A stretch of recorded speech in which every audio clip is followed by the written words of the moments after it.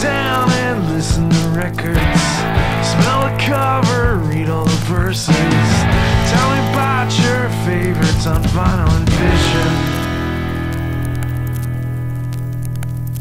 Hey folks, thanks for tuning in to the latest episode of Vinyl and Vision. Here we are with episode 92.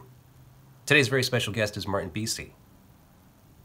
Martin is a founder, engineer, producer for Bisi Studios in Gowanus, Brooklyn, New York. He is also a musician. He actually has a very brand new record out called Feral Myths.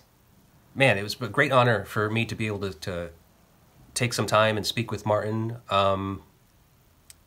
At his request, you know, what I do here at the show is I talk to people about an album that is influential to their art form, whatever it is that they make. And that's the way I proposed it to Martin. But he came back at me saying, would you be interested in talking about an album that I've recorded? Now, the history of Bisi Studios is extensive. There's over 40 years of music being recorded from there, and a lot of really great stuff, too. Bisi Studios is responsible for recording a number of bands' albums like Sonic Youth, some of their earlier records, Swans, Material, Herbie Hancock, just to name a few. In this conversation, Martin also reminds me of recording with US Maple and X Models. But Martin suggested this album, the Dresden Dolls' self-titled debut. And so now, being an older gentleman and having a little bit more understanding of what music is and can be, I listened to that record recently, and I realized that it's actually a very good record. Yes, the songs are there, the compositions, the songwriting, crafting of the material is there. Listening to the dynamics of the record, to you know, the aspects of the actual recording and the way that it was recorded and the way that it presents itself as a piece, that was very alluring to me. And so I did agree to do this and have this conversation based on an album that he participated in, as opposed to an album that just kind of informed and influenced his work going forward. So I think it's great. I hope you guys enjoy it as well. I know it might not necessarily be your cup of tea. This album was not necessarily my cup of tea either, but like I said, I can appreciate it. I can understand it for what it is. I can understand it for what this conversation is. And it's in depth and it's great. So if you're a fan of Dresden Dolls, this can be quite a treat for you.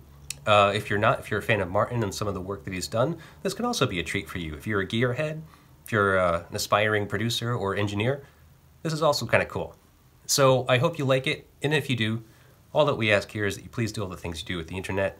Like, share, subscribe, comment, rate, review, all of those things. You can follow me on social medias. I'm on Instagram and all that stuff. And if you care to help us in a more financial way, you can always go to our website, www.psychicstatic.net.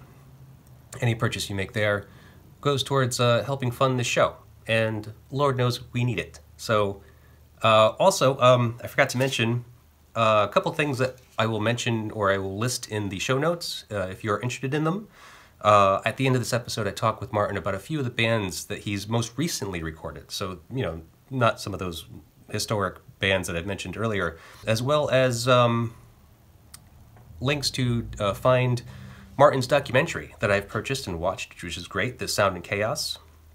You can get it through his website for $4.99. It's a great deal, totally worth it, so that'll be there, as well as a link to the Voice of Gowanus site, where you can read up more about the political turmoil that Martin is kind of involved in as a political activist to try to bring attention and to some kind of reform to the Gowanus section of Brooklyn, because from what I can see, based on the documentary that I watched, it's not doing so great. It's you know, gentrification is not helping.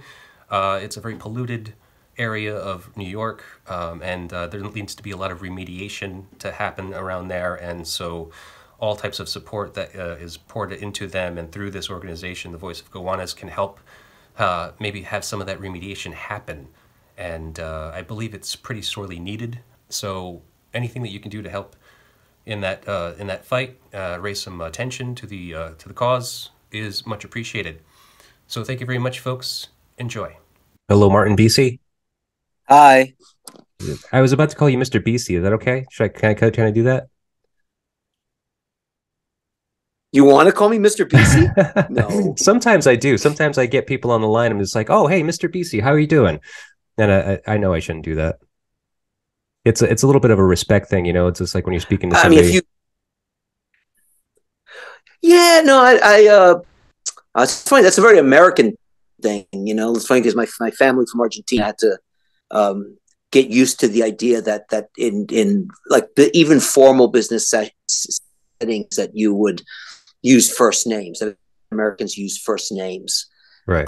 You know, even me dealing with like politics a bit more, like dealing with elected officials, calling my congressman Dan.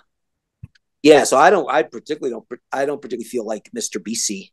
You Yeah. know, Of course not. it's fine, but you know, because I like being, I'm a bit juvenile. You know, like I never grew up, so Hmm. I like to think I didn't. Um, the biological clock says otherwise, but I like to think I'm not that different than when I was. Um, I don't even think wiser. It's not even a question of why. Maybe making a few better choices here and there, but I like to think I'm the same person I was when I was 20. Right. Yeah. I mean, well, hey, you are what you feel, really. I mean, that's what I'm gathering as I get older myself. So, but I also thought it was funny because I feel like we have a little bit of a couple of similarities. Like you just mentioned that your family was from Argentina. Your parents were from Argentina, and therefore you are Argentinian. Though I'm sure you know consider yourself American, but I'm the same. I'm from immigrant family, where I'm Bolivian actually, and but I'm 100% American. I'm Oh, born here and speak English. I don't speak Spanish much at all. So yeah. I tried to keep the Spanish up a little bit, and I mean, I'm still a native speaker, you know, which makes a big difference. It's like I'm in this weird zone where it's not perfect, but I'm actually still a native, technically native. It was still my first language. oh, really? I think my parents weren't that set really. Yeah, well, we spoke Spanish at home, Okay. and I remember in private, my mom spoke to me in English, and my dad spoke. You know, like when I was alone with either parent, my mom spoke in English, and my dad in Spanish. But Right. yeah, so I like it. It feels nice to speak Spanish. You know, it's a different part of my brain. I have a Yeah. different personality when I speak Spanish. Yeah. Yeah. It's definitely like a different brain because it's different part. Right, right. Yeah, I only speak Spanish if I'm like really like drinking heavily and like I meet somebody that speaks Spanish and is just like, you know, talks me up. Otherwise, like I dream in Spanish sometimes. Like I feel like I do really well when I'm subconscious, but when I try to actually pronounce it, that's when I fuck up everything. And I just sound like I sound like a 5-year old. Like I can't say anything right. Well, I can't even imagine what the Bolivian Spanish is. I've never even heard that. You know, plus there's so many indigenous people in Bolivia Yeah. Yeah. that there must be a lot of like hybrid language and stuff. You know, Yeah, Like Paraguay. A lot of people in Paraguay speak Guarani. right, right. Yeah, Quechua is the native language in Yeah. Bolivia, and I know a little bit of that. Like I've heard, like my grandmother actually speaks it pretty well, but and I've heard people speak it, but I don't really know it. Wow. Yeah, Yeah, that's a big language group that goes all the way into Argentina, actually, even into the Andes Mountains of Argentina. right. It's right along the spine there. It Yeah, was I'm the language sure. of the Incas and I guess maybe other pre-Incan cultures from that area. Right. Yeah, I'm sure of it. Yeah. Cool. Well, the other thing I feel like we have kind of a mutual some similarity in is that I watched your documentary last night. The oh, what is it called now? Sound and chaos. The Sound and Chaos, right? I purchased it from your website, by the way. 4.99, great deal. Cool. Thank you. Yeah, no problem, man. It was great. It was a really great documentary, and in it, I realized that you are very much an like an kind of an analog purist, almost. It's funny. There's a bit of a nuance that I need to apply there because um, I don't actually and never really was convinced that any of that was better. I'm just very aware of process, and that it's a lot goes into making something turn out one way or the other. And I'm aware that it's complicated. It's hard to draw conclusions that you do this and that's how it turns out. There's like other factors, and lots of times people are unaware of the factors or don't consider them. They make it say, "Oh, if we recorded onto tape, this is how it turned out." Mm-hmm. So that must be the way it is. And I feel I need to. That's not good enough for me as an analysis. I need to be, well, what about the engineer? Maybe it was the engineer who was running the tape machine. Maybe that person. Maybe their ears, maybe because if it's tape machine, maybe it's just an older person that with more experience. So that's why it turned out better than in a place that it was all digital or something like that. Or, so I'm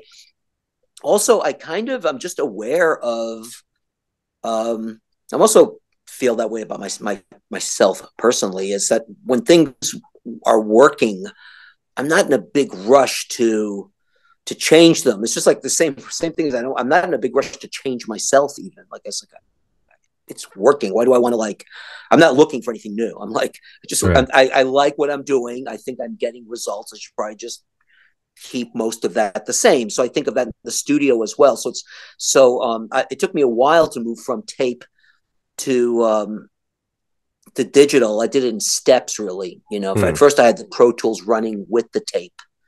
Sure. And then I did more because I just don't know. I'm not ready to draw any conclusions. How do I know? From one try, I'm going to go, oh, that one A/B, like listening, comparing, it's like, I don't know, maybe maybe tape's better for snare drum, and which maybe it is, and maybe digital is better for voice, which it might be, So there's a lot of nuance there. What about cymbals? Sure, maybe cymbals are better digital, but maybe depends on the project too. Depends on the band and all that. All kinds of things. Just too many, and I'm too weeds of that. I feel I'm too to make quick assumptions and draw quick conclusions. So I always change very slowly in the studio. All kinds of stuff. Like I still use ancient Pro Tools at this point because it's like, why am I going to change this now when there's like Grammy-winning records that people still swear by that were recorded on my old Pro Tools with those old converters, and it's still, you still have, I don't know, Radiohead or something. It's still like records, still people hold in high esteem. So that's the system I'm using. So why would I necessarily just change the reason?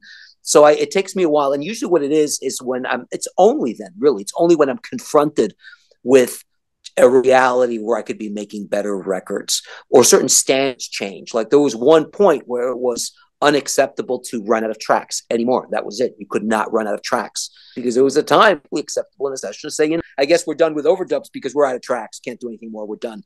So that would people would go, oh, okay, and just have to think about it or maybe make a hard choice of like erasing something. But yeah, no, that's unacceptable anymore. So that was a point where I started having to include digital. So anyway, it's a long story to say is I'm not really an analog purist as any kind of dogma for sure. Right. Okay. But you do still use a lot of analog. For analog. Yeah, I do, but it's more because it's what I use and what I'm familiar with. It's more that than I think it's better and everyone else would be doing a lot better, that everyone else would be better off using the same stuff I do. No, not necessarily. Right. Okay. I realize people have it's familiarity with the gear. I still always say ears over gear. I always say that, right? So it's not the gear making. I'm very different from Steve Albini in that sense, who's very much like gear over ear, right? Like Steve Albini, yeah. He likes saying he's totally unbiased. He's a neutral observer. He just chooses the gear. The gear is the thing that's determined of the sound. And I'm like, it's still. I just feel the opposite, basically.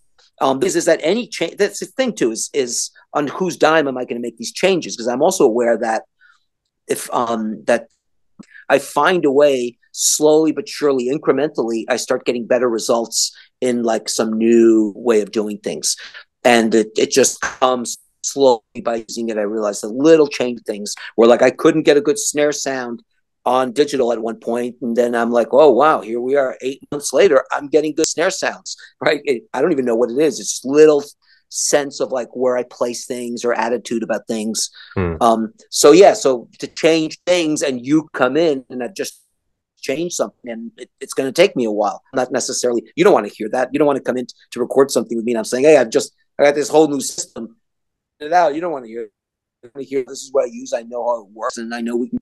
So that's why I have to almost change slowly as I change. Sure, sure. So you just mentioned Steve Albini, who's someone else I was thinking about recently because preparing to speak with you, I know that you do and have done a lot of production work, and he's one of those people that I think of when I think of a producer, and I know that his thing is that I forget how they say it, but he essentially treats his job as a producer kind of like a plumber, where you pay him for a position, you pay him for the job, and that's it. Like none of these point stuff, like none of these like royalties that come in for the recordings he does.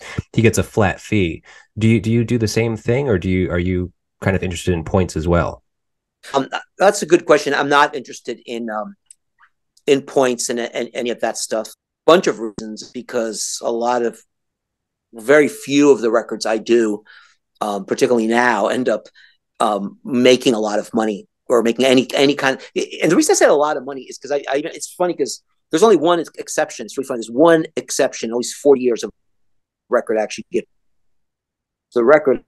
I believe we're talking, which is the Dresden Dolls record, and it's funny because I told them and here's the thing: it's the reason I said a lot of money is because I'm not interested in little bits of money from like a record. Like I'd rather the artist get the money and use the money because there's so much to be done. If you think of a band, they're going to have to like things go kind of well, and they get in a dance and some money from the sales. They need money to maybe take time off of work, or they need a van, or they need new equipment, or they need to put it towards recording, all kinds of stuff. I'd much rather that actually serves me better, which is the band kind of being able to take things somewhere and keep the record. Because sometimes bands with them, this whole record we spent time on. I mean, there's a good number of records I do, and band breaks up, and it's like very sad. The record just sits there, or it gets released just sort of as an afterthought, like a year or so, or 2 years later or something. So I'm not really interested in. It doesn't occur to me that I would like any money unless there really was a lot of money. Like the band really does super well. So even with the Dresden Dolls, I told them, because Amanda Palmer is a bit, she's actually got a good sense of business on her shoulders, and she wanted to make sure that things were kind of all the T's were crossed and I's were dotted. And I said, I'm not into. We said so. I said, look, if you sell over 10,000 copies, then maybe we can figure something out. But until then, nothing. Something that I said, not thinking they would ever reach 10,000 copies, and they friggin' sold 10,000 copies in the first month, practically, from like her bedroom. Right. It was as a self-release. I'm also honestly, I don't know with Steve Albini. Just saying, I've thought that I'm not sure he has no points on anything. So I'm sorry to be a little skeptical on whether it's completely true. Yeah, I mean, it would make sense. I mean, especially the caliber the caliber of projects that he's been on and been involved with. I mean, it would make sense. I mean, but at the same time, it from what I know and at the loose amount of information that I've researched about him, like just scraping by to kind of keep his studio afloat, having a hard time making the payments every month, basically. So it's like, well, if you got that royalty from In Utero, let's say, like that should probably help your studio out, Yeah, I mean, I've heard through the grapevine that on the other hand, he regretted not getting points on some things, so maybe, I guess he's human in that way. Sure. But so I'm not sure it's as hard and clear cut. I mean, I guess I know what he's saying, but he definitely has this attitude of really dissing producers, like very insulting, really, Right. about producers. And it's really hard to say. Sometimes it just started becoming this like dogmatic, purist position where it's like, well, sometimes people want a producer, you know, like with the Dresden Dolls, they wanted to work with someone that would about how to record stuff, also help form the material a little bit, a lot, but there was a lot of loose ends or things that needed to be decided, or, you know, so I think that they were open to a producer maybe even making suggestions on the material itself, arrangements, like I don't know, maybe, or song choices and stuff like that. Also, they were very young, so it's Amanda, who was like 25 years old. I met her when she was 24. Brian Viglione, drummer, was or something. You know, so that and had not really recorded yet at that point. So to just demonize the of Sir is kind of weird, you know. Also, I do very few productions where I'm like sort of a dedicated producer, where people say I'm the producer, but so it's usually like I'm a co-producer, or I'm a producer engineer. And Right. even within that, sometimes it's all easy and good. People just tell me how much involvement they want me to have. Sometimes people ask my opinion. Sometimes they don't, and that's all good. The interest is I feel satisfied. Well, of course, with the people being happy, and with other people being happy and liking the record, and how much or what I do, it doesn't matter so much. It serves, you know, when there's input that's going to make a difference. I love it. I hope people are open to it. But when it's not needed, I'm also just as happy. And I usually think that on a record, including the Dresden Dolls, the strongest material need a lot of, you know, extra input. So I think that that's better. I think when a band comes into me and everything is locked down, they already know it. They know the songs, and those end up being the stronger songs on the record. Like if anything's possibly going to be a hit on the record, it's going to be one of those songs. They're going to be older songs, and they've been kicked around. Sometimes the band's even tired of them. Even with the Dresden Dolls, some of the stronger songs were the songs they were tired of. You know, like "Girl Anachronism" is a song that they'd actually previously released on this like home EP. So that's what I like. I also do think that it's nice when a band, as I would say, like 20%, so that aren't completely formed. That's nice. So I like 80% ready to go, locked down, in shape, all of that, and then 20 that are, you know, it's a more of a range on the album. Maybe those two songs are ones where some stray idea of mine can kind of help. Can be useful or be implemented. Also, it's of the moment in a way. Like you want a record to feel like, have this like abstract quality of being in the moment. So it represents the artist or the band in their current moment of how they're feeling, what they're thinking, what they're listening to. And same with me. So to actually include that on the record can give it some special thing. I mean, everything about a record you want to be like timely and in the moment. That's it. Some records, in fact, the Dresden Dolls, I think took like a year to do, you know, but really? to record, but it was a long stretch, a very long stretch, and partly because they're Boston and I was in Brooklyn, so they had to come back and forth a bunch, and you want to be able to relate to it. You want to be able to, the listener wants to be able to go into it, and so it being of a certain time or a particular place, which I think is kind of exciting. I listen to very old records. I imagine the scene in the radio and what those people must be like, and what it would be like to even be in that situation. So I'm kind of reliving. So the record as a moment, you know, just like live as a moment. That's kind of, so that's why I was saying it's nice to stretch out in the studio a little bit because it makes it a creation. It makes it real. So anyway, so that's kind of my view of records. I think they're kind of an important experience, and I think, you know, so sometimes I even in productions now. I don't like gratuitous effects, you know, and especially very overt effects. So I'm not trying to slip in some overt effects, unless they're super good. Like it's like, well, and then the actual indicator of us actually being very creative in the studio. But it's got to reach that standard. If it's just some BS like overproduction, I'm not particularly interested, you know. Sure. So let me ask you a couple of questions. First of all, I asked you to come on to the show because I wanted to speak to you about, particularly an album that was influential to you. In our communication, we kind of like, wound it down to the idea of doing something a little different, which is talking about an album that you actually had worked on, um, and how that might have actually also influenced you in a sense, and kind of like, I guess, maybe in the way that you work and going forward. But before that, like growing up as an adolescent, what were you listening to that was kind of like turning you on to music as a young person? Well, here's the thing: is that is so long ago. At this point, Sure. I'm old. What was like So one of it's the just like first things that like you can kind of creep into your memory? my issue with also talking about very influential music when I was very young actually inspired me and more directly in my work was actually not even records. It was live shows, and I'm not so sure if all the bands even had records or had been recorded, or whether the recordings would be particularly that special, but that would be back in my late teens. So like my mid teens, when it was still about records, I came of age as a listener in the wake of the 60s. It was still all about like Jimi Hendrix, stuff like that. And so I was listening to Hendrix, but it did speak to a little bit of what I found important in music. And really, I think Hendrix is that there was something very wild about the music.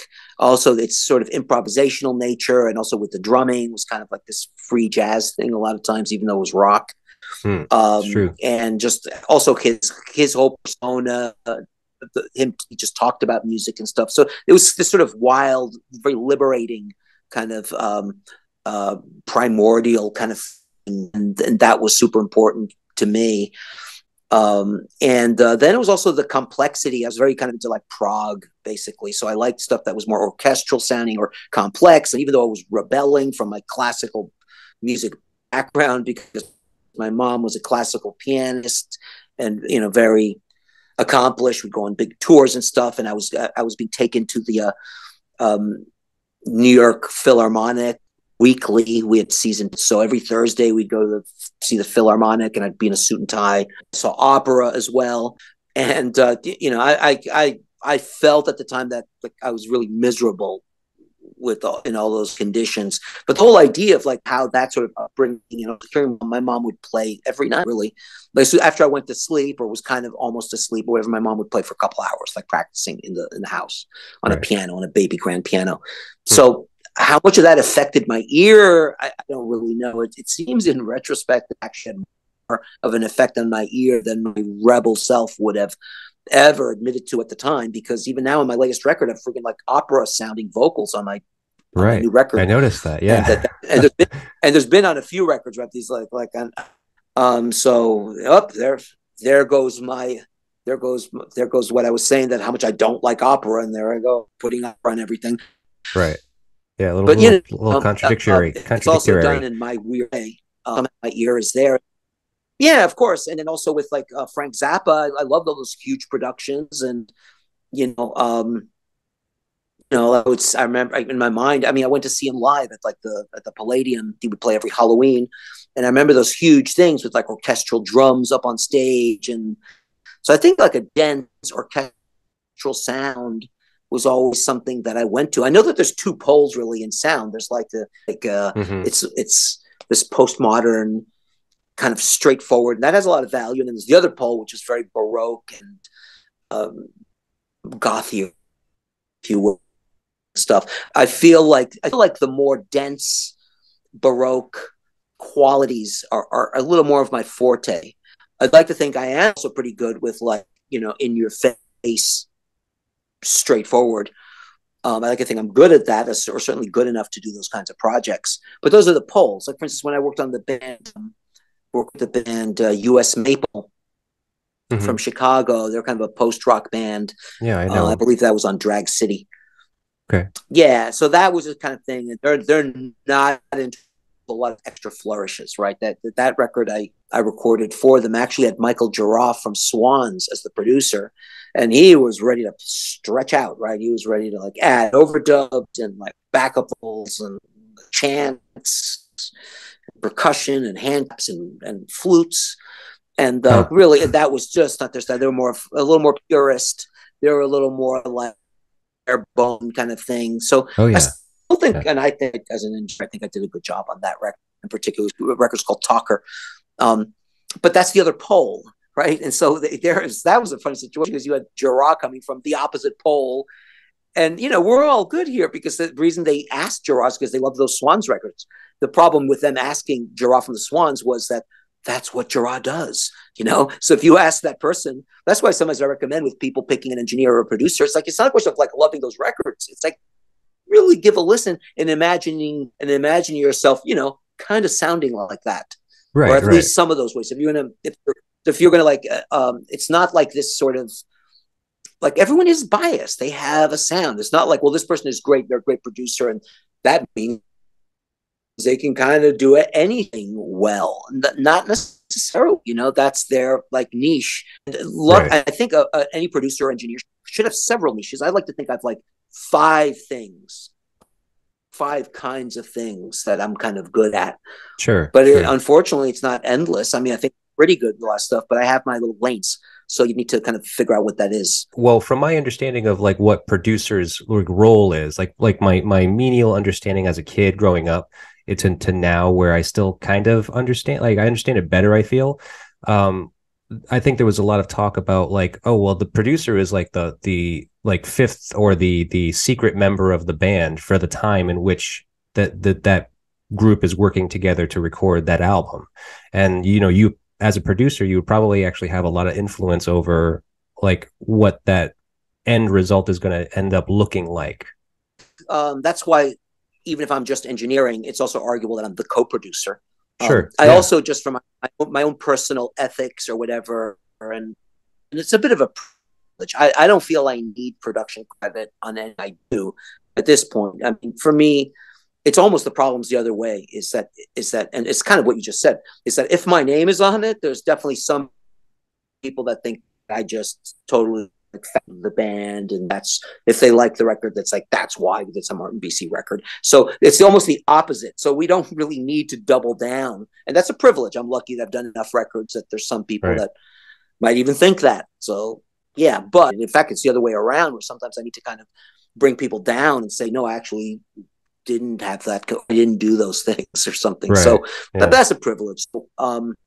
Yeah. But the reality is also is that it does make a difference. Well, there's a lot of people that could, in theory, do some kind of mix at home, right? Sure. And so the reason that I say, look, I like to do projects where I'm involved in the mixing, and I try to tell people that even here's the point I'm making: is even if I do it entirely their way, like I'm still in there no matter what. And it's because anything that you say, it's like, let's say you say anything like, we want to be kind of big and wide, or we want to be in your face and driving, or we want to be all this kind of stuff. And I usually invite all those. I usually invite all those kinds of comments. I often like the what and the why. But here's my point: is that it's someone's going to do that, and in doing it, there's like 50 choices. So as I'm sitting there, okay, I'm going to do the thing that I was just told to do. I'm still facing EQ choices, right? Sure.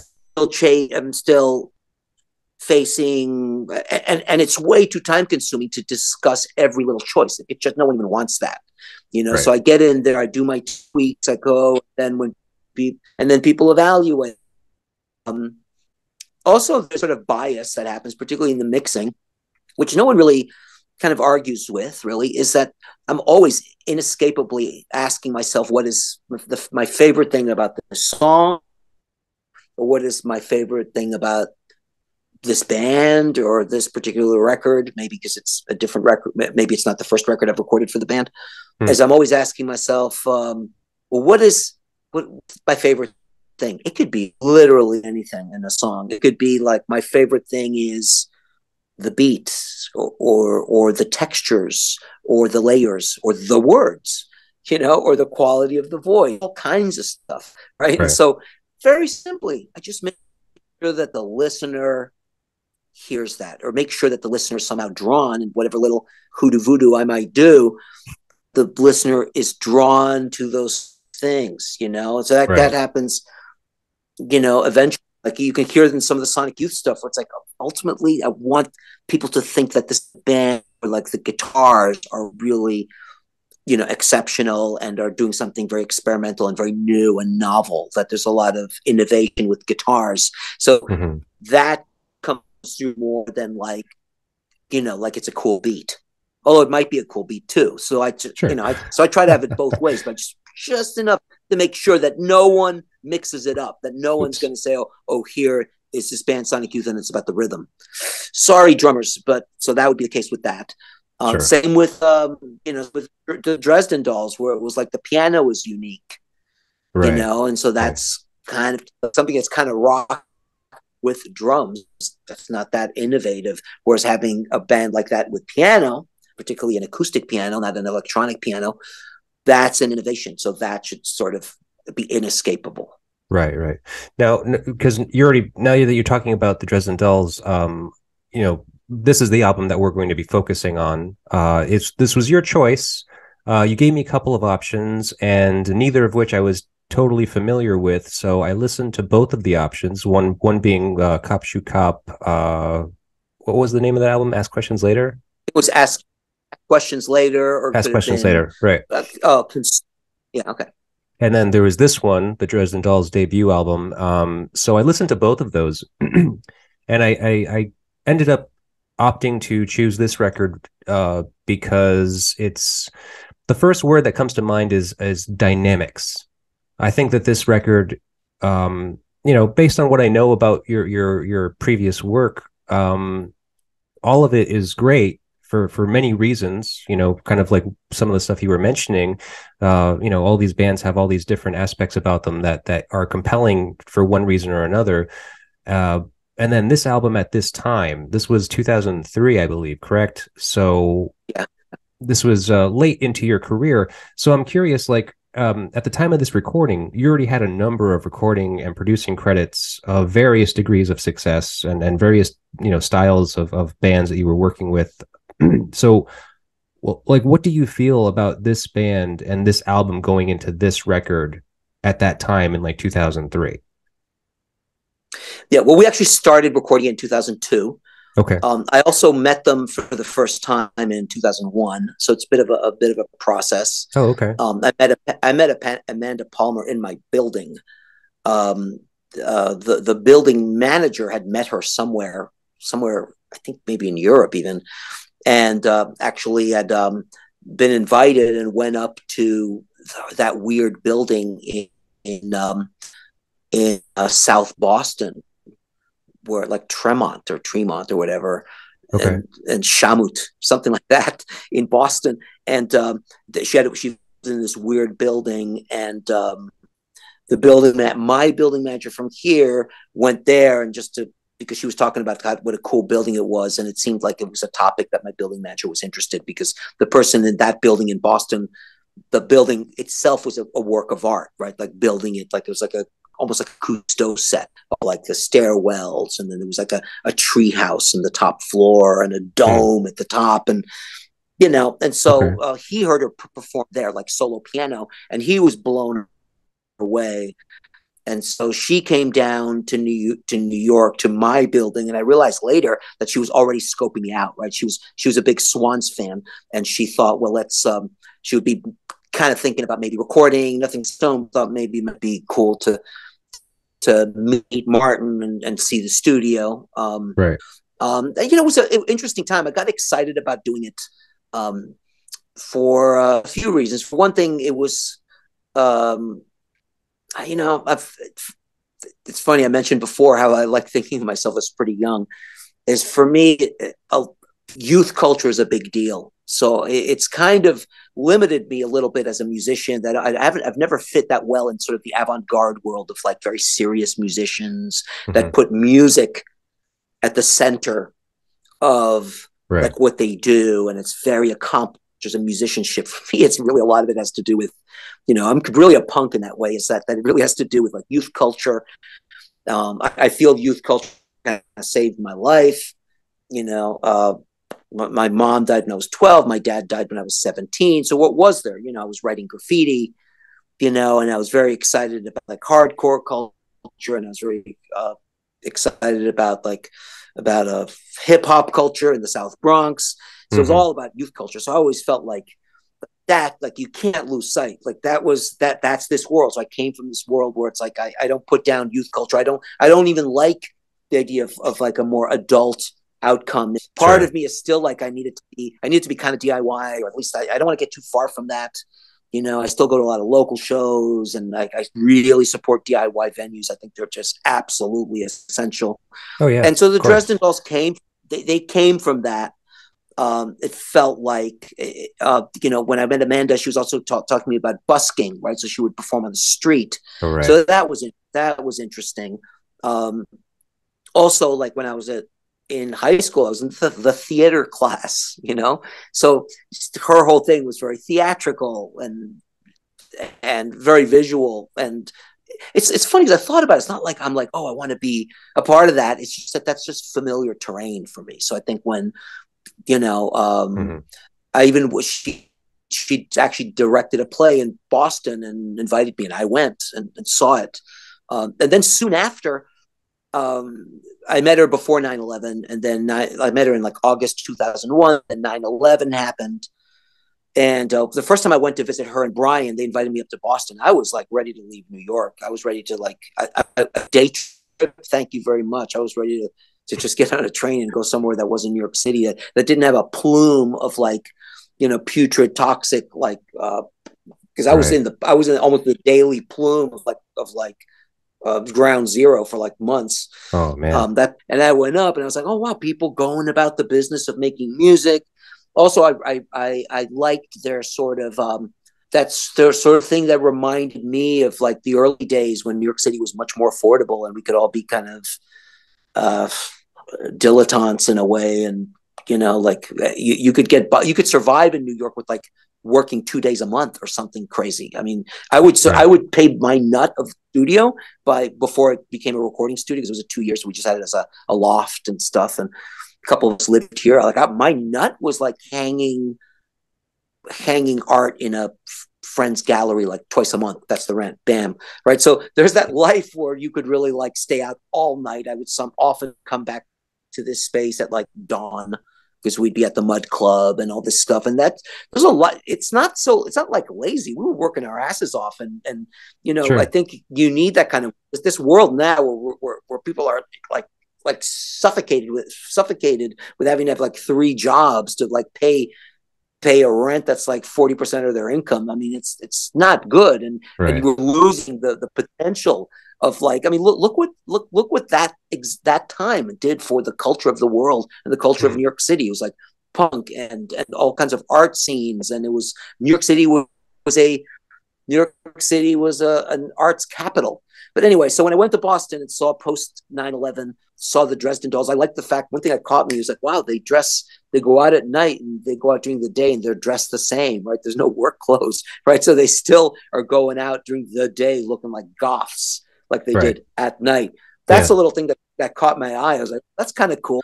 Also, with the material, that there was a humor in it, a self-effacing humor. And I thought that was cool and very exciting. I mean, I'm a sucker for novelty. Like I know nothing's that original, but you know, when something at least feels original, that means a lot, because I know that's pretty hard considering nothing's actually original. So that, you know, I don't even agree. I'm not a steampunk, you know, in fact, it was the opposite, because in the early 80s, I was like a futurist, actually. If anything, I wasn't like the Dresden Dolls song, Girl Anachronism, is someone that just doesn't feel like this is their century to really like live. If only they could live in some other century, they would be fully realized. And you know, all that stuff, like with Africa Bambaataa, right? All the hip hop was very futurist. Like Africa Bambaataa liked Kraftwerk. Yeah, so like that record, Planet Rock, I believe, was all like Kraftwerk, and the reason they loved Kraftwerk is it was all about robots and computers. And then they would take the breakdown was like, we're automatons. So I was actually a futurist, so really the opposite. So in some ways, it's funny. I've always felt like I'm a bit of a traitor in terms of all these little movements of in music, because I'm always like fascinated, but yeah, I'm a comedian. Like I'm not that, you know, it's like I'm always like someone's got to believe it. Maybe that's why I'm also in some ways, aside from the fact I make my own music, I'm a good fit for being a producer engineer because I'm not that close or that attached to any one thing. And I also see Exactly. some value in Right. mixing sort of different influences and stuff. So if you want, as long as people mean it, that's what draws me in. You know, it's like I know it's nuts, but if they really mean it, then we're talking about something that's compelling. But yeah, like I always feel like the stuff that comes out of the studio and me as an artist or producer shines better. I feel during a crisis, like I always feel like somehow during the times that are a crisis, I feel more energized, and the stuff that comes out of here, whatever it is that I contribute, or the people that are drawn to me, or whatever it is, or Hmm. it just seems more vital, or people are more needed. I'm more needed. My perspective, my insanity is more needed and appreciated when there's a crisis out there. People relate to it more. Sure, sure. Well, So art in general. I mean, people are always kind of clinging to art in times of trouble or so forth. But now, so you were saying earlier a little bit about the Dresden Dolls. You met them in 2001, and so you already kind of were familiar with what they were doing at this time prior to agreeing to move forward with the recording sessions. yeah, well, the first day I met Amanda Palmer, she was brought to the studio by the building manager, Right. and I met her, and then that I think the next day she was going to perform in um, in his loft in the building on his piano, and he was going to it was like a brunch. So Okay. I met her on a Saturday, and then the next day on a Sunday she was going to perform to some of his friends. I mean, this whole thing is right up her alley. Very bourgeois, very Hmm. like people have like truffles and like you know it's a perfect setting really for her in an old factory, right? So Right. that's going to play on this piano, and he was like, "You got to be there." And so I was like, "Okay, okay." I mean, I pay. You know, he holds the lease and the rent over my head, and so I was like, "Of course I'm Sure. going to go." So Sure. within 24 hours of meeting her, I saw probably her first performance in Brooklyn. Period. So it was in this. So I saw Brunch, and I couldn't even stay for that many songs, but I got a sense of what she was doing. And Michael Girard from the Swans, he was my roommate then, so he was actually living at the studio in the upstairs area, and so he was there too. So it's both me and Michael were Oh in the wow. room, so we heard Amanda. So I got a sense of um, her aesthetics. Yeah. I mean, I don't know. It's not enough for me somehow. Like just hearing piano and voice, Right. kind of Right. just So this was isn't. And pre Brian joining. So when did you yeah, get to see Brian after he think joined? I think I think she had met Brian the previous Halloween. So I think they Oh, met okay. in like 2000. I think they met in 2000 in Halloween on Halloween, because I think between this hanging out, but between this brunch in my building, that and 9/11, I believe that they did play in this bad place right by the Port Authority in Midtown Manhattan. Is probably all they knew. Hmm. And so that was Dresden Dolls, because I think she did mention, well, I'm a busker, I do this stuff, and then I'm kind of thinking I'm sort of starting this band Dresden Dolls with this guy Brian. So I think it was in there, but I don't think it was clear in her mind that it was the only thing she was doing. So she wasn't all vested into this one thing, but she was Right. dabbling in that and having a collaborator. So she invited me to this show at this place called Siberia in Midtown Manhattan. Not good. Hmm. And I saw her play with Brian, and as usual, it's like sometimes I go on two things. I go on communication, um, sort of people being willing and wanting to like do something special and maybe be a little ambitious in terms of production and work, and feeling that there's a spark there, that there's something there, and I'm pretty loose and easy with taking some chances. If it really rubs me the wrong way, or there's nothing there, or I don't feel like I communicate with people, actually, that's the biggest red flag. I feel we can't communicate with people, because I there's got bet. to at least I got to at least enjoy the work, you know. Sure. Right. So if we're communicating, we're usually having some fun. I mean, that's really the bottom line. And I felt that was there with them. So it wasn't all about being blown away by their Right. show, Right. Siberia. It kind of wasn't that. It was kind of feeling like there was something there. And then once I started familiarizing myself a little more with the subject matter of her song, it's funny, when we were first starting to talk, I forget whether we were actually committed to working or not, but she made a comment that she felt uneasy about some of the songs being so juvenile, Mm-hmm.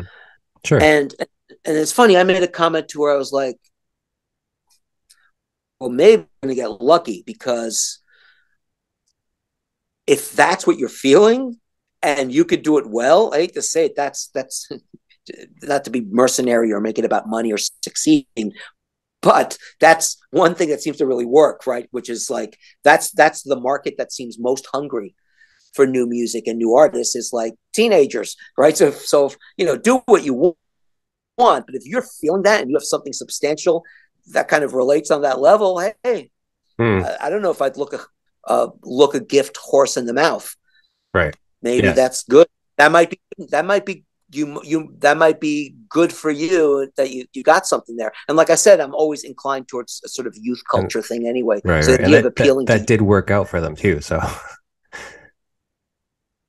yeah, and actually, when we were like digging for material, I wanted to dig even deeper, because I realized she had all these unfinished songs, like tons, piles of unfinished songs, and scattered. I think that's why she actually, part of the reason she wanted a producer, like a producer, was that she had a lot of scattered songwriting, and she's a dedicated archivist. So she was, even as a teenager, she was archiving the whole thing. So there'd be like boxes, love songs, boxes, film ideas, boxes, all kinds of stuff. So she was really documenting stuff and putting them on cassette.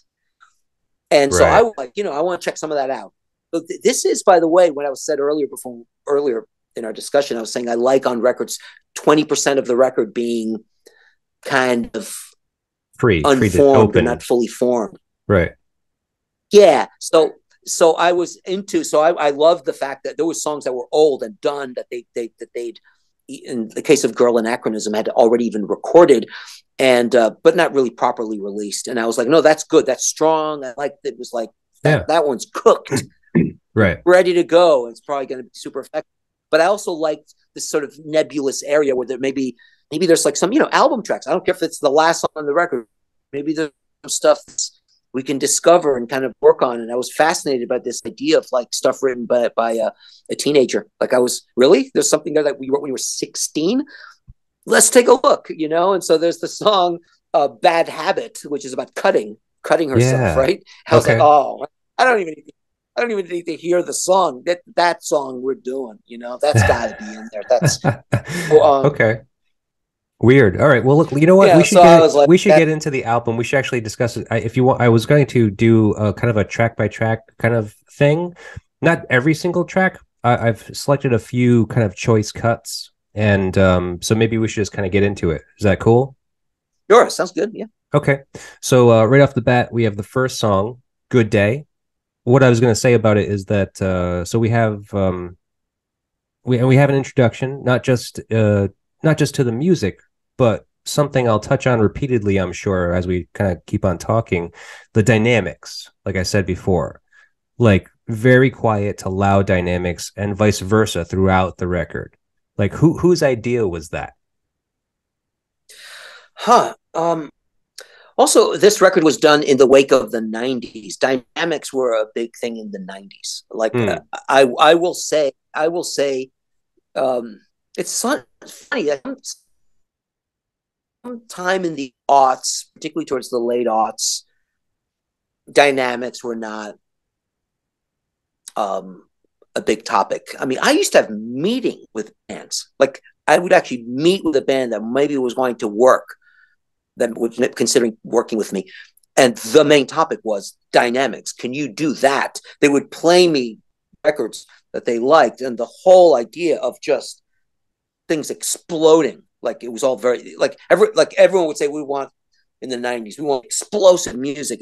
But everything's, relative, right? So for it to explode, it's got to come from something that's less explosive, right? So the whole topic of how you can get these very contrasted things. And part of the reason difficult. It wasn't easy back then. And then I think now that everyone has more home studios, the idea of just, well, it just gets louder, that seems very simple. It wasn't so simple in 1995 to get kinds of dynamics. So I think at that point, that was still a topic was just, it was a standard kind of in production and record.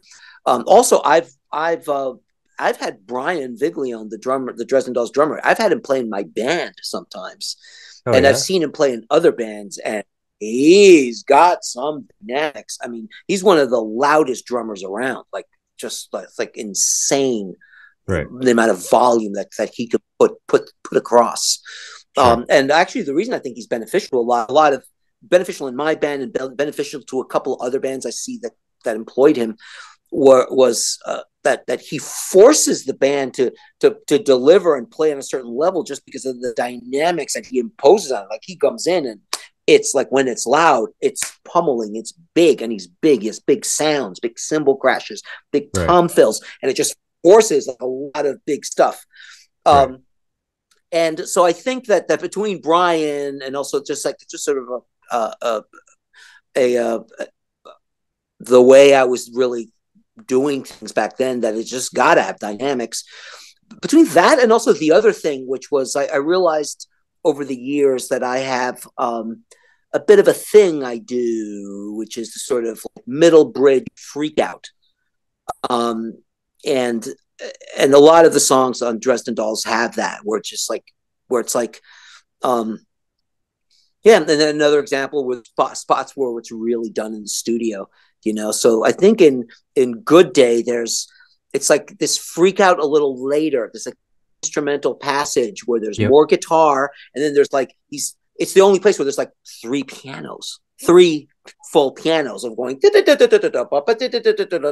this kind of thing. And I think that was a thing of mine that I kind of realized over the years. Weirdly enough, I think I'm doing it less now, but that was there in Sonic Youth, like on Death Valley 69, the song that was there. It's like the middle freak out with voices coming from everywhere, you know, and then there's like a Shadow of a Doubt has that as well. The middle blowout. And I think that was just a thing I like doing. And also some of these instrumental passages didn't have solid ideas. It's like, it's just instrumental and there's no feature, there's no voice. So I don't know. And so I think like on that one, I helped orchestrate, if you will, just like a lot of stuff. So we had this guy, Ad Frank, who was doing the guitar. And so just do a couple more tracks here and ended up kind of using them all or panning them or whatever. So somewhere in there, so that's some dynamics for you, because that really pumps up. Yeah. Also, I'm always down for having it two ways. So at the beginning there, it's super crucial to have the toy piano. That's a big signature of that record and of the Dresden Dolls. Generally, it ties into. First of all, they're goths. At least they were back then. Sorry, I know that maybe they don't like hearing that, but they were goths, and so goths are really kind of obsessed with with children culture. Forget about youth culture. Children. Like toddlers, right? There's whole songs in there. Well, they're called dolls, even. Like so, yeah, of course. Yeah.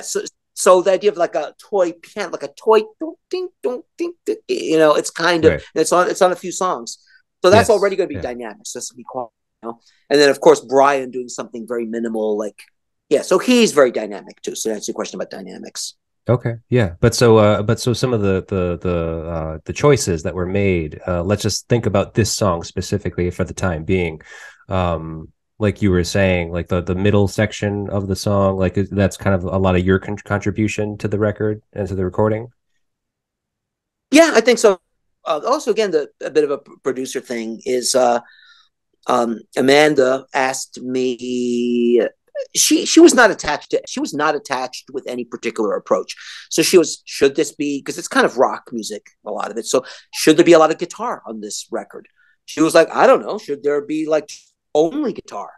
Who knows? Like, it's just that there wasn't kind of anything was at least open for discussion. It's funny. I actually took the demos that I had on cassette or something and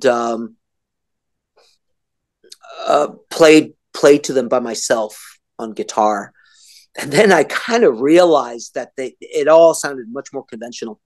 if I with guitar, with me playing guitar along to them, it sounded much more conventional, and that it was much more unique with piano. So I was like, I think I just called Amanda the next day after I did a whole little evening of my just playing guitar along to their songs, and I called her the next day saying, you know what, I think not a lot of guitar. The question that did come up eventually was, what about bass? There's no bass in the band, but that's sort of an extra topic. So we did slip in bass on a few songs, but I have to be very careful because I didn't want to, like, you know, you have to be kind of consistent with bottom. So why would there be a big bottom on one song and like none on another? Especially with the keys, because you have both already. You have bass notes on the keys.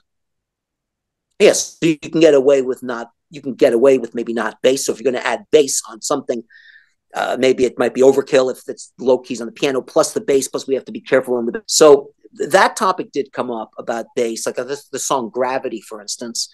Does have bass, but so guitar was this sort of dangling thing where I didn't want to kibosh the idea completely. I was a little down on really adding a lot of signature rockism on guitar, even though it's a rock record. I thought that what's unique is if we can get away with it without using guitar. Right, but that's a song. Interestingly enough, it's the opener, and that has guitar. So there, and we were judicious about it, and also that contributed a lot to dynamics because the guitar, as I recall, is not at one level the whole time. So when it really works, it's up. So that also probably adds a lot of punch. Yeah. No, I think you're right. I mean, considering like how I remember it, because I'm not totally familiar with it, but I've been listening to it obviously a lot the past couple of weeks. So, well, that's great. Do me a favor. Can you just play me the front of the song? Yeah, sure. Okay. That's the actual recording? That's the record on digital. Yeah. Wow, it really has like an old like Victrola, like speeding up and slowing down kind of quality, like a watery quality. Yeah, I mean, I don't know how you heard it, but yeah, I mean, it does have that. I mean, it has like that fake vinyl crackle going on, and then the break where it keeps on like looping, where it sounds like a broken record. I'm just like, this must have driven vinyl record fans insane when they first heard it, like thinking it was I'm glad I asked you. I remember that there was toy piano at the beginning, but I completely forgotten about the record thing. Dun, dun, dun, dun, dun, dun, dun, dun, dun, like it skips. Yeah. I completely forgot about it because that theme is also on a section of Coin Operated Boy. Coin Operated Boy also has a track skipping moment. Right. A little further in. And this was now I remember that we added the vinyl crackle. Now I forgot about that, so I'm glad I asked you to play that. Did that make customers go insane? Where like people complaining that it's just like, oh, I bought the CD and it doesn't fucking work. Like right off the jump, it like skips. No one. I've never heard any complaints. Okay, all right, just curious. But wow, it's interesting. I think that using the crackling was is either contentious or I was a little skeptical of it at first. Maybe because I was thinking it was kind of getting in the way, or there was some kind of thing where I didn't know, well, where does it stop? If the crackle's in, we take it out, and I can get pretty precious. I can get precious about intros. It's funny, like the thing that I put extra thought on in general is I'm always looking for distinctive fronts and ends. Not every song can have a distinctive front or end, but I'm always loath of too many songs starting the same way. So sometimes I do point that out to people. A third song that just starts with just the drums, right? So I'll point that out to people. Sometimes people don't notice because they're so involved with thinking about the body of the song, and I tend to think about the fronts a little bit more than the ends too, because sometimes it's the end. Because then sequencing too, like putting it all together on a record, it's just like, well, okay, we got 3 or 4 songs in a row that start off with drums. Like, come on, like that's going to be a little weird.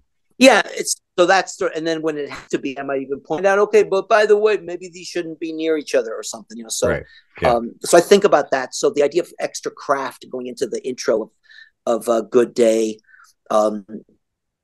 makes sense. And, also has that very, yeah, I mean, it's definitely a sort of, there's a lot of like middle class existential crisis that goes on in this record. Yeah. There's a lot of like in that is sort of making fun of, I had a productive day because I learned how to play croquet. I picked up croquet today and I'm on fire, right? That's one of the lyrics, I think. Right. So I always thought that was kind of cute or whatever, but it's definitely like self-aware of the privilege a bit and this sort of existential crisis really of middle class, this kind of inner conflict about like real work and things, people, really contributing to society or not, or right, how right. can I think it had a lot to do with her busking, like that whole aspect that she could actually create a lot of her, like basically generate her living off of a lot of busking, which is essentially, I mean, it's the next. I'm not saying this disparagingly because I appreciate people that busk. I really, really do. I think that that's an admirable thing that you go out there and you do something to earn your keep. Like, like people that are out panhandling and just out there with cups, and it happens everywhere now. It's that annoys me to a degree because I always used to give my money to those people, but now I'm just like, okay, wait, there's one on every corner, and all you guys are just doing is sitting out here with a sign. Like at least somebody is out there being productive and like doing something, offering you something and contributing something to society, to kind of earn that money, And she did very well with it, at the same time. So I think that's admirable, and I think that's kind of what that song implies a little bit. Is this like this like I think she went on to do this too, like further on, like in her career, like with that book she wrote and stuff about the I forget what it's called now, like The Art of Asking. The Art of Asking, right, right. So it's just like coming to grips with the idea that it's okay to ask people for money, especially if you're offering something in return. It's not like you're just asking and that's it. You're contributing something, and I appreciate that actually. Yeah, and I also appreciate it being kind of exposed and being open about it, and Right. So she has this existential crisis, but also a lot of stuff that people can Relate relate to. Like right. if you look at the Dresden Dolls fan base, it's well, for one thing, it's at least in New York City. A lot of her fan base seem to be from outside the city, right? They seem to be, it's like suburban kids. Actually, it's funny that the label that they ended up signing with, so funny, was Roadrunner. And I remember Roadrunner being a label that used to really put out Long Island bands of all these sort of and like metal stuff too, and hardcore, right? Like a lot of like heavy stuff. Yeah, hard, yeah, and then eventually very metal, like Lamb of God kind of stuff. But there was a time, like hardcore bands and stuff, but it was all this sort of disaffected, lost middle class youth. I kind of saw that. So then when Dresden Dolls got signed to Roadrunner, I was like, oh wow, that's really the demographic. It's funny because I have this book, the Dresden. Yeah, I've been looking for that, and it's been so hard to find. Yeah, so I have anyway, I kept it here in case I need to remind myself any of the lyrics, because all the lyrics printed out. It's really pretty great book with a lot of little collagey. Yeah, kind of like the CD artwork, right? Yeah, like all. I mean, there's definitely such a strong like aesthetic of like low production, like hear the lyrics to Girl Anachronism, like done on a broken typewriter, just like you have on the song that we were just listening to, like a broken turntable or a broken disc that's skipping. Right. It's like this like broken old technology. So here's Good Day. Right. And was that her actual like lyric sheet that she had written out, or was that kind of specifically done for that? That's what's implied. I don't really know. Okay. So, but it's done very nicely. I'm gonna have to try to buy that at some point. I'll have to if I come across it, I'm gonna pick it up. But I had a really hard time finding that. I mean, I knew I could have ordered it online, but I was trying to not order it online, and it didn't work out. Well, like another lyric is, I took out the trash today and I'm on fire. Right. So it's that this sort of like dilettante life. I think she went through a lot of bit of like liberal guilt. I think she was feeling a little liberal guilt even when I met her. It just comes in there. So I think it's laced through the record, and I think that's cool. I think you're right. It is a bit of a kind of constant theme. So let's move on to the next song. I was wanting to do Girl Anachronism. I had to look up the word because I wasn't too familiar with it. The definition of anachronism is a thing belonging or appropriate to a period other than that in which it exists, especially a thing that is conspicuously old-fashioned. So considering the lyrics of the song, and you were kind of mentioning it yourself, was that I don't see the title and the content. I don't see like the title kind of like reflecting the content, the lyrical content of the song too much, or it's a little uneven.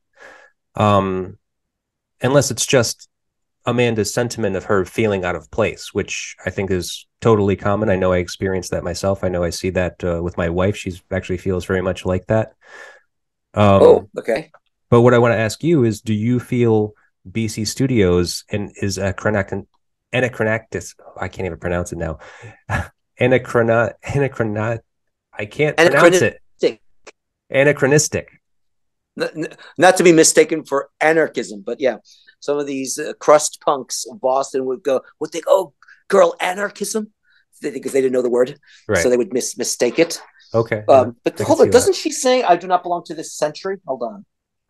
She may, yeah, that might be there, but I mean, that's like one line. If you read all of the verses, it's just like, it's all of these weird, I don't know, I don't want to say faults necessarily, but just like the idea of, let's like, you look at me and I have this, and I'm like, broken or bruised, and this is this, and and I'm just like, and then I like the part about like, it's like, please excuse her the day, it's just the way the medication makes her. Right. There's that. Right. Yeah, but that doesn't say, but to see something like that, it doesn't necessarily say anything about being out of place in time. I understand the sentiment, but I don't think that it's necessarily anachronistic. Yeah. Well, it's funny. I mean, I just never thought of that, and you're right. I think that what the title implies is that that's the source of all these problems, right? It's sure. And what I always thought it was strong about that song was, at this point in an artist's career, they have to really define themselves. And there is something to be said for the I am songs, right? Like, I even thought like Madonna, I am a material girl, right? Like, it's this self-defining. So if you think of Amanda's Girl Anachronism is sort of the same kind of vehicle as Material Girl was for Madonna, or Iron Man was for like Ozzy or something. It's like this sort of defining. I guess I need something like that, right? I think that this sort of self-defining thing was actually kind of really important for her, and it's interesting how that needs to be.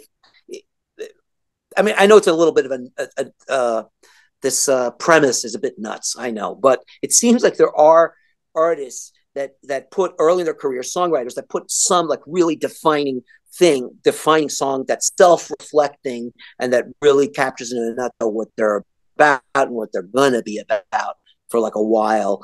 Right. And I kind of call them the I am songs, right? But I think that was part of the idea of her being misfit with the modern world, and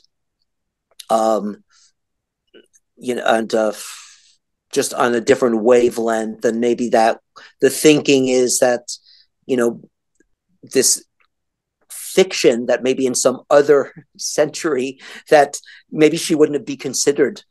Sure. Yeah. But what about BC? What about BC Studios? Is that anachronistic? Oh, fucking Christ, I can't pronounce that word. Anachronistic. Yes. BC Studios. Anachronistic. Yes. Yeah. Well, it's fun. I'm also contradictory myself, because like I said, there was a minute there where I was kind of futurist. Right. A lot of the hip hop, like I said, was futurist. Really, at that time it was. And that was completely innovative. I mean, it was You guys were Yeah, creating and something new. and even the title of the album that Rocket is on, Future Shock. So that was Hmm. the whole idea. And then, like I said, and I used to love Kraftwerk in 1977. I loved Kraftwerk and that song, which a lot of my graffiti writing friends, we would play that on the subway. We would play Trans Europe Express on the friggin' like train, like on a boombox, as we were like tagging up. Yeah. But yeah, the BC studio, which by the way came later, because the studio when I first started it was called OAO, which Right. stood for Operation All Out, Correct. which was taken from a William Burroughs book. And I had to change the name at some point after Rocket because Bill Laswell, we sort of split up, and he wanted to Yeah. take, and it just seemed like I needed a new name. And I actually did not love the BC, but all the names that people were suggesting, a lot of people suggesting names, and all of it was just awful. No, we're not calling it Sound Mecca. That's not going to happen. So I was like, okay. And then I was like, and then it occurred to me, you know what? Just keep it simple. BC. And what's funny is BC was supposed to, and you're right about being a bit of an anachronism, is BC was supposed to sound like, it was actually nothing. I know there was a lot of like Sonic Youth actually called my studio Before Christ Studio on one of the records, I guess on Evol.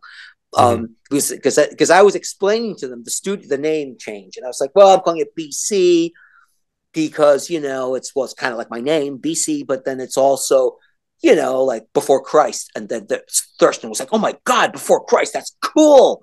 And so then that's on some record, Before Christ Studios. And of course I didn't object. I'm like, sure, whatever. But that's not really what I meant. It was no comment on Christ at all. Sure. What it was if I could have called it Before Common Era, that's what I meant. I meant before Common Era. So I meant before this modern world, because I was personally, and yeah, maybe I guess I'm a bit of a boy anachronism, because I was fascinated by the 150,000 years before like any of this modern stuff that we can talk about, whether it's religion or agriculture or anything.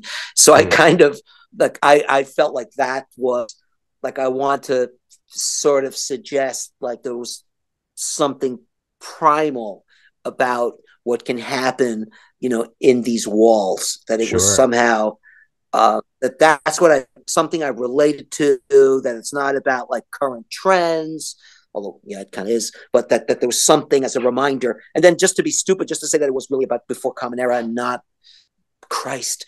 The logo, which again, embarrassing. The logo that was on some of the track sheets was a dinosaur. I can't believe I actually got someone to design this for me. I actually said, hey, can you draw me like a dinosaur holding a microphone? Thanks. $50 or take you to dinner or something. So I actually had there on some of the track sheets for records until I got embarrassed by that and realized get rid of that stupid thing. It was like a Tyrannosaurus Rex with a microphone. So stupid. But yeah, so that's what I meant. I meant just like old, pre-human.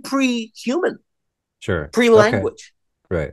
I was very into like the idea of pre-language, of music being like the original language. Or the first language, first mode of communication. Yeah.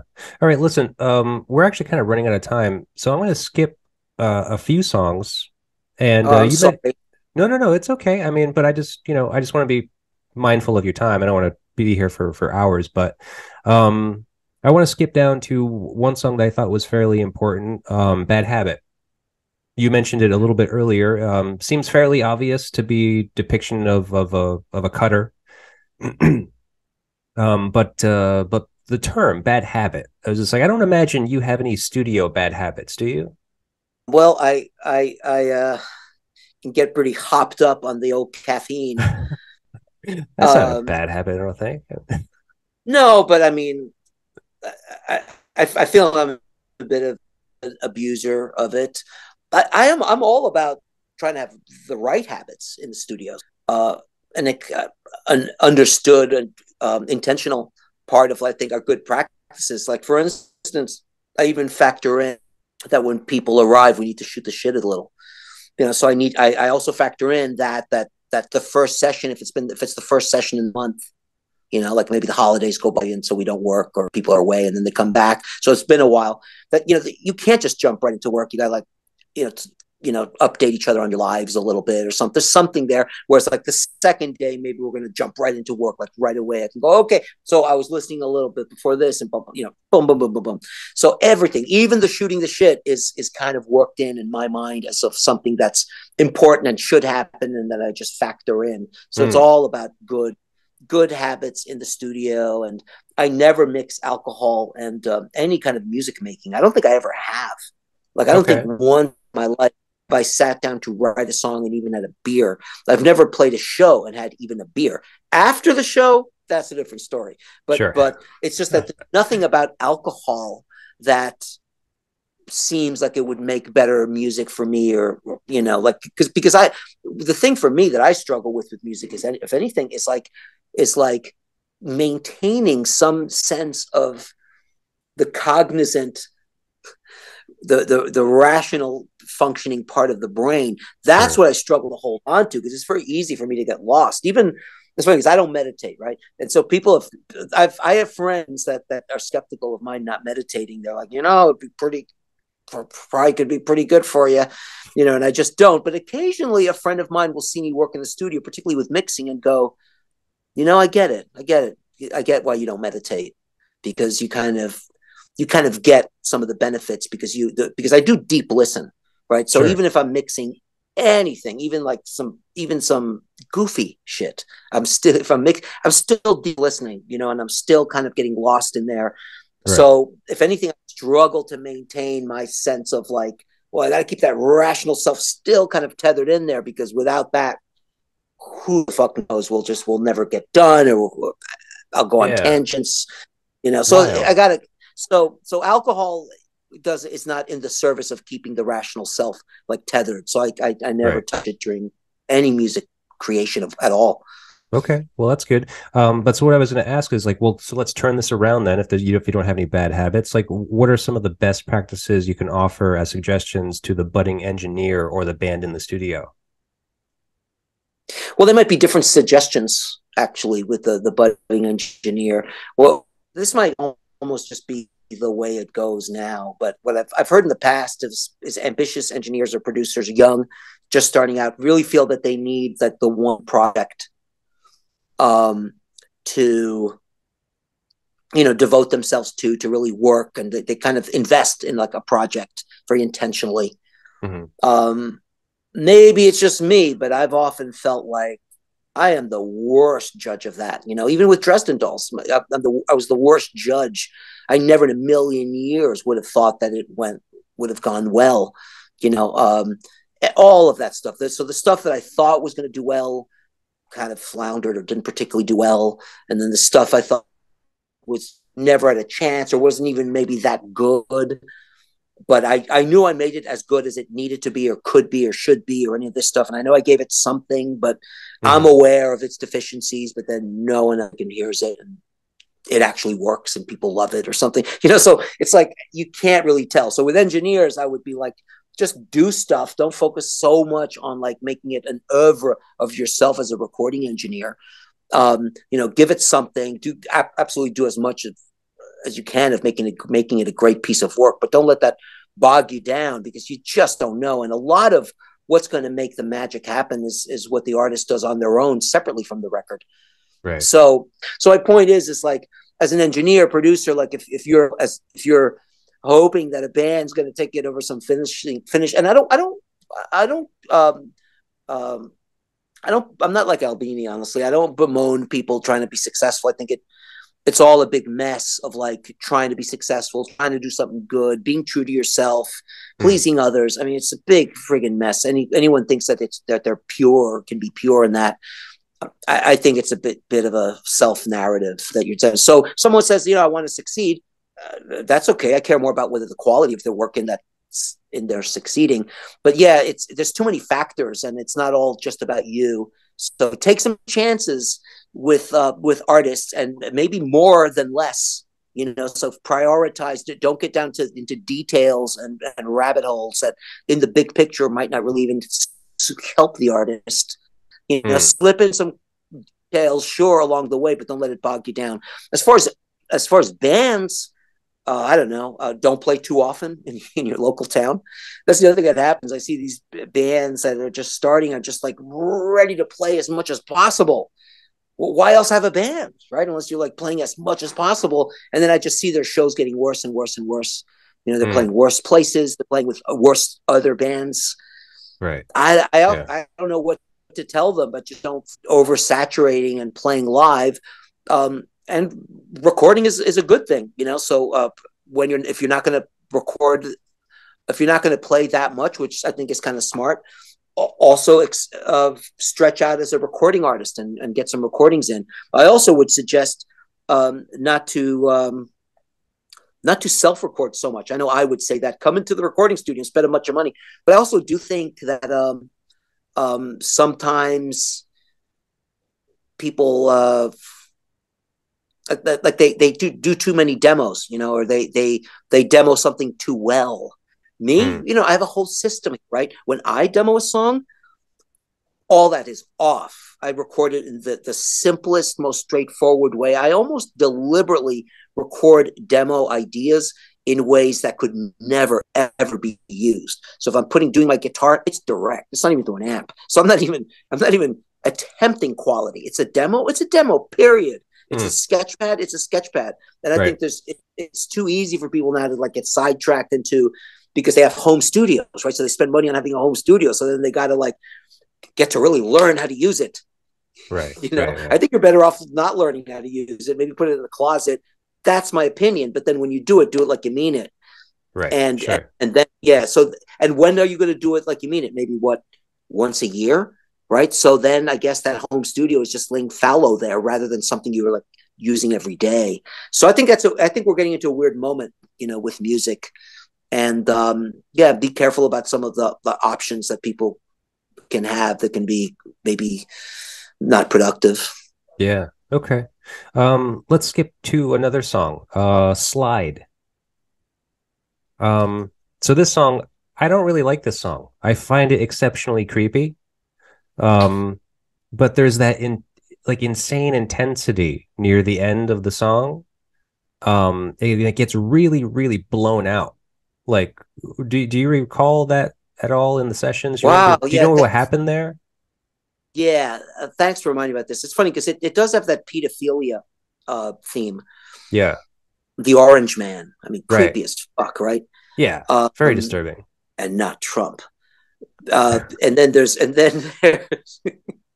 and it's just like that song Missed Me, right? The third song in the record, Missed Me, is also about pedophilia. It's also about an older man, and again, conflicting feelings, right? Missed Me has that conflicting feelings of a woman in her middle teens, just realizing, yes, she has sexual power. Right. Yeah. That's I don't know that experience, right? But I could imagine, and I trust from others that have told me that's a shocking thing where you suddenly have control, but you're also a victim. You're also like you're also prey, but then you also have power, and that's also can be very confusing. So that's all over that song. This like tortured conflict about this sexual power, and so Slide also.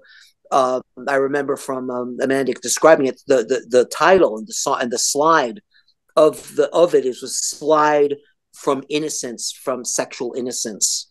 Of a young person, and then the orange man that's going to make promises or make so it's fucking about pedophilia.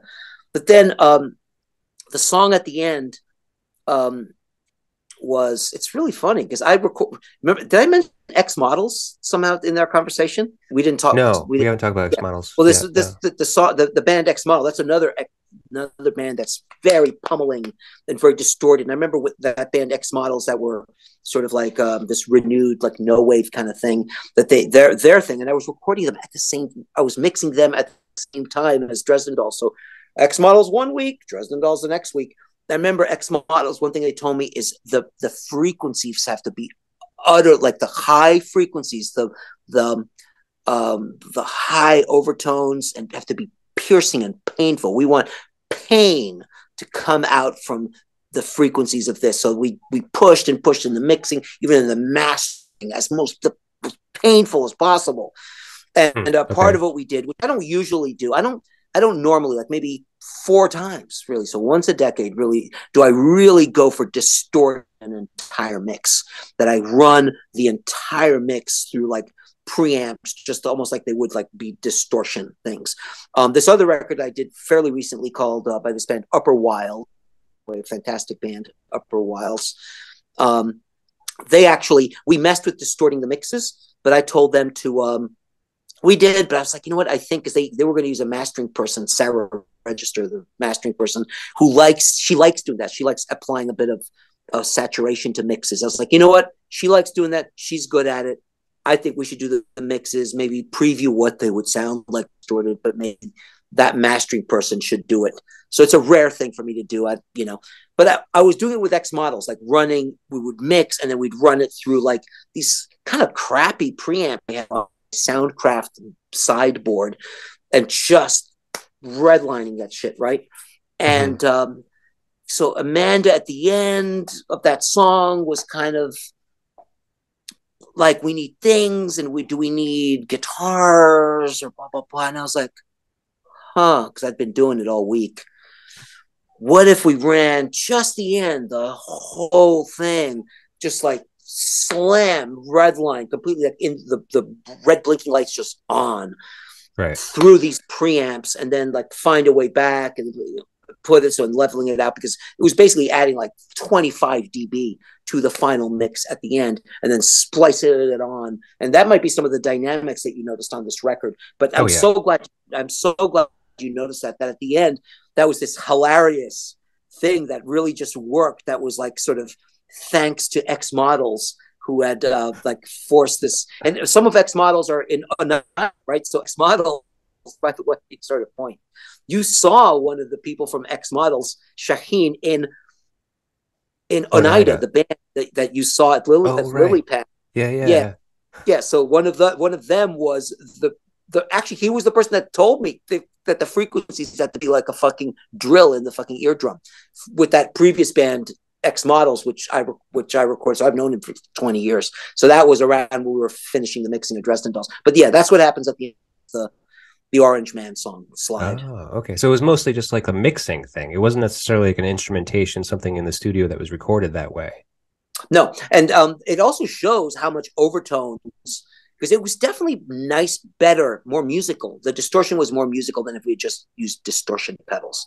That's clear. But all the overtones that you're hearing of, like, it's like piano. So really, it's actually kind of beautiful, right? Because there's so many, piano's got all these complex overtones, right? It's got like each hammer has like 3 strings that are not perfectly in tune, can't be perfectly in tune. There's no perfection in the universe, right? So there are these 3 that are just like beating against each other. That's why piano has this sort of glow to it. And you take whatever that beating is and you ran it through this thing that's also from that beating going to create like a whole stack of harmonics. It's going to be sonically pretty exciting. And so that's what happens at the end of that. We were like laughing. She thought, wow, it sounds like Marshalls. Sounds like double Marshall. Sounds like Helmet. So it was like, wow, we have a little helmet here at the end of the Dresden Dolls song. Yeah. It's pretty wild. I mean, like, it definitely stood out to me. I was just like, holy shit, because it literally clipped. I think it was like literally like listening in like earbuds, and I was just like, this hurts. So funny. Yeah, that's totally what we were going for in that one thing. In a bit of a, that's what's nice. That's what's nice about having a few, like, I'm not into throwaway songs. Like I'm not into throwing a song away ever. So you work on it, should exist. But there's something nice about having these like B songs that you don't have to be so precious with. Sure. That you could kind of play around a little and try something different and out of the box and just kind of fun. And then just go and maybe laugh a little. Because I think me, Amanda, and Brian, I think we laughed a little bit about that ending at the end of slide, and we thought it was funny. Yeah. It's funny, but just quick on the topic of distortion, I actually thought that one of the best choices I made, so simple, one of the best choices I made on that record, because I think I made the choice, it's not something they've asked me for, is the distortion that's added on Girl Anachronism on the voice, because it's immediately arresting. And it's interesting after the sort of nicey nice da da da da da of like Good Day. And I picked up croquet today, and then it's like this anger, right, that comes in on the voice. It's got this angsty quality that comes through with the distortion of the voice. On so when I hear the record from Good Day, which is a bit of a long song, and then going to the build up and then the voice entering of Girl Anachronism, I find it very, very summoning, very startling, and arresting is the word I was looking for. Okay, yeah, I agree with that. Yeah, for sure. Now, speaking again, you were just mentioning how kind of joyful and how pleasant that experience was mixing Slide and kind of coming to that conclusion. We're going to skip to the last song, Truce. So the song Truce itself, it's kind of like a long-winded take on a bad breakup, essentially. Like lyrically, it's kind of a little almost immature. You can kind of tell maybe it's one of those songs that she had written a long time ago. Let's see. There's just a lot of words in this all for saying something fairly simple and something every adult has most likely experienced. The difficulty of separating and then having to try to stake claim to places where you hope not to run into that person. In closing, I imagine, or at least hope, that your experience making this record with the Dresden Dolls ended harmoniously. Yeah, it ended harmoniously. I felt a little weird by it got tortuous, really, in a way. Yeah, it was long. We had a lot of joyful moments, and it was long, and I had to rethink about whether I wanted to go that far into into a rabbit hole. Because one of the reasons I suggested we talk about this record is because it was the last record really of this era of really being like an all-in, get super involved with the band production. And I feel that there are records I've done more recently that touch on that sort of involvement, but not quite on that level. So I do parts of those kinds of involvements, parts of that with different bands. Some it's more of the mixing, some it's more like I realized I did get very involved with the vocal production, or some more or less on arrangements. But with Dresden Dolls, it was everything and all. But it's Truce was also a very it's a very experimental song in a way. There's a lot of touches there. There's some part, which is one thing I thought was worth mentioning, is that there are these, I guess I did mention it, there are a lot of breaks, instrumental breaks on the record where we stretch out with ideas and stuff. And on this one, for instance, there's string arrangements, right? So I had this idea of like almost with like sampling, like a sampling aesthetic, where I wanted some string parts to sound flown in. And I remember we did this weird process, because there's a string quartet on that song. So when you have a string quartet, usually deal with one person. That's a common thing, right? So you have one person that's sort of the leader of the quartet, and that they communicate things that the artist or the producer want to the quartet, and they handle the arrangement, they handle like harmonies and stuff, and they kind of make it happen. So on this thing, we did the thing where I wanted, I think it's somewhere in that song, there's a disconnect where I wanted pieces of, and so I settled on something that was like a descending line, and I was like something like like a dripping, and I was like, if the strings could do something like that, and so, but I don't want it to be in time. So, and I was still on tape, so I'm not sure I really even had like that efficient a sampler, certainly not a stereo or multi-track sampler. So I was like, so the players aren't going to listen to the music, and then I think it's like one of us will be able to listen. I forgot exactly how it worked, but we were going to, the key was that the players were not going to hear the music, and we would cue the director to then signal them, and they would do it sort of in sort of an almost arbitrary place. Or that's right.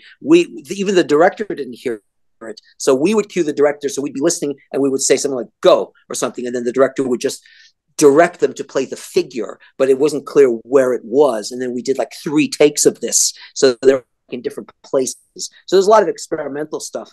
Huh. And then actually there's some, you'd have to find out where that is, but I remember it was pretty clear that there was a few of these descending lines. I would pan them, and so we got pretty experimental.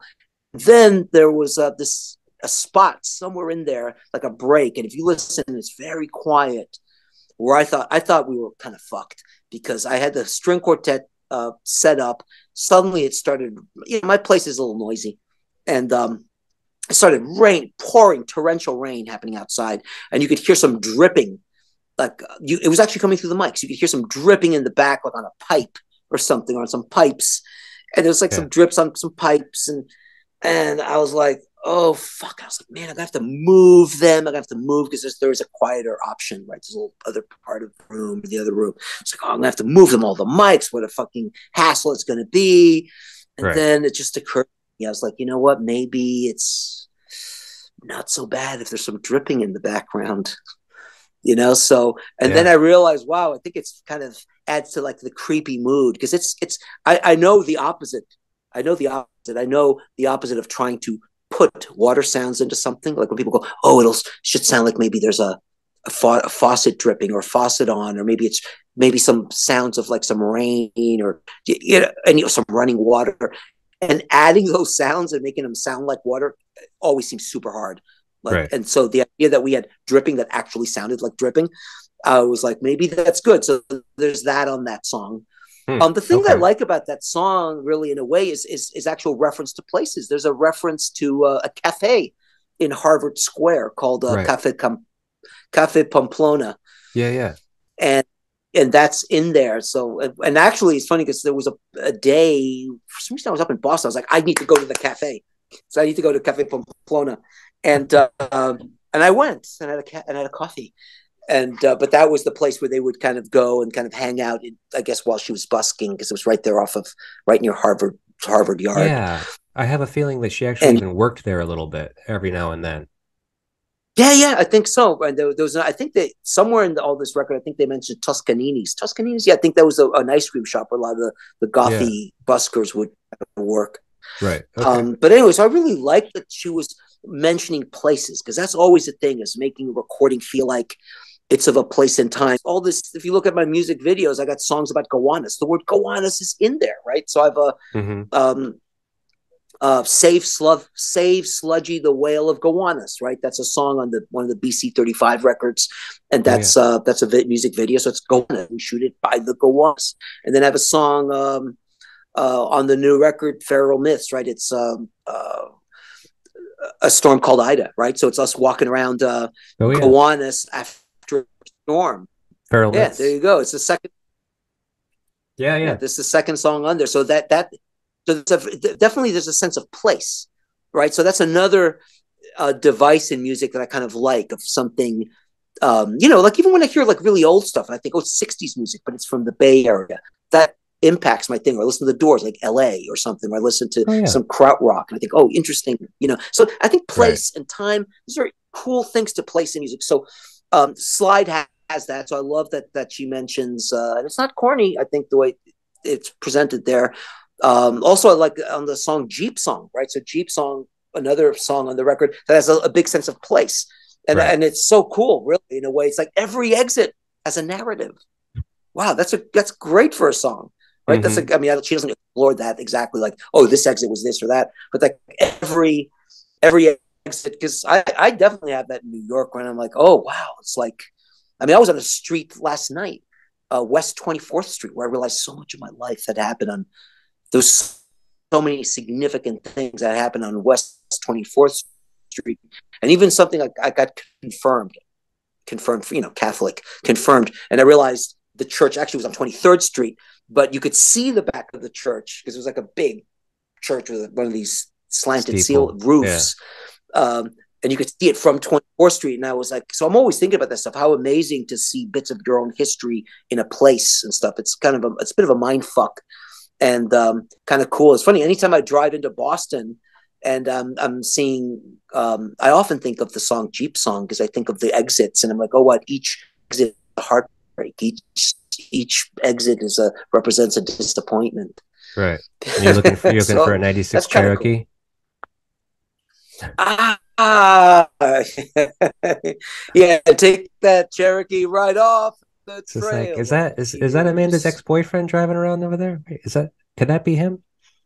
And are you looking for a blue Volvo? Right. Right. Yeah, she'd That be was in the her blue car. It Volvo. was a Yeah. blue Volvo, yeah, which I Right. saw. I saw Yeah. that was the car they were driving on their way down from Boston.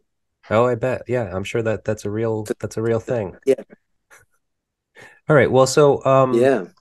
I think we've wrapped it up for the record. Just as a kind of a closing sentiment, I was curious actually. I've heard so much about, all your work and the bands you've worked with in the past and so forth, and like, we were even talking about one of them now, the Dresden Dolls. Who like what have you been doing lately in the studio? Like who are some of the bands that you've worked with like most recently? I would say that I'm so grateful to work with the band Clone. I would say right now well, Clone we just finished, and then there's the band the Resistance Company, which I'm right in the middle of, and for different reasons. So those two really have. So for instance, Clone, which they're not really shoegazer, but they really was exploring a lot of layers, right? So a lot of guitars, Mm-hmm. and then some synth, and then effects on the vocals, and then analog effects, uh, effect delays and stuff on vocals and stuff, and very kind of intense mixing. And so also some songs, there were some of these stretch out in the studio songs, which I like that they tried to salvage because they were tough. They were tough. It was like, wow, the bridge, and as it working, go to the thing. So it's really because I'm a bit of an arranger in the back of my mind. I don't think I need to be involved in arranging a lot, but when we do go there, and I am involved in arranging, and I'm trying to help figure better arrangements for things, it's a happy place. I enjoy it, and I also enjoy making vocal composites of vocals. So that band had a lot of vocals. So it was a lot about like, um, you know, examining, should it come from here, or like, how is it better, or vocal treatments and stuff. Mm. All that is just, I like talking about. So I like talking about vocal production a lot. And so that record Clone has it.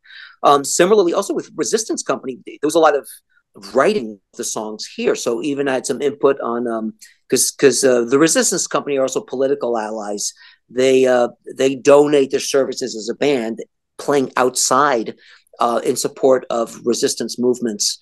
So they were playing outside of the, or let's say near the homes of some Supreme Court justices in D.C. and at some protests, some Extinction Rebellion protests.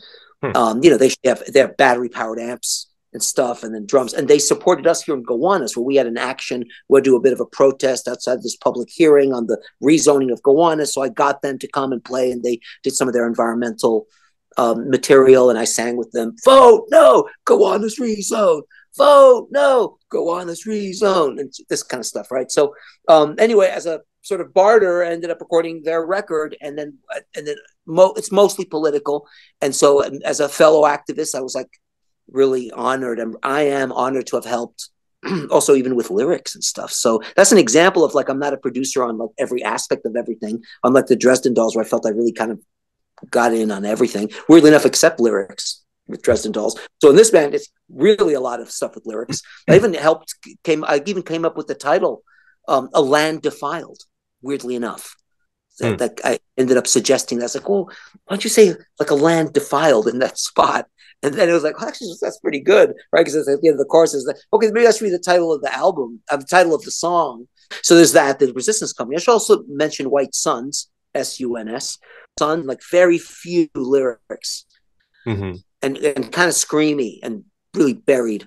But that was a band where they had like just all kinds of stuff, like amps like blowing up, and like triggers on the drums, and stuff feeding back, and like room mics, and just a lot, kind of like an X Models kind of thing, like that the Oneida member used to be, like a bit of like that, just like heavy, kind of crazy, but kind of experimental and pummeling, and so it's funny. Excuse me. Are these New York bands? Everyone I mentioned is New York, yes. Okay. And so actually, it's funny with those three. Those are kind of poles. Like the Resistance Company is kind of 90s. It's like it's almost like Soundgarden a little bit or something like that, right? And then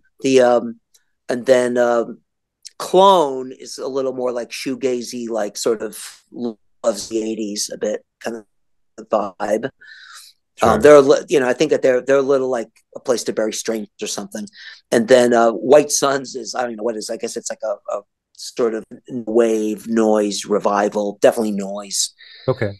So cool. I feel quite good about it. I like having different kinds of things happen. It really helps because weirdly enough, I do learn from one thing and like, hey, you know what? Maybe we could. And it's fucking comes from like something I did like earlier in the week or something. Shit, it's not bad to have extra like experience to draw on and stuff. Yeah, a lot of influencing going on. A lot of influences kind of coming from all around.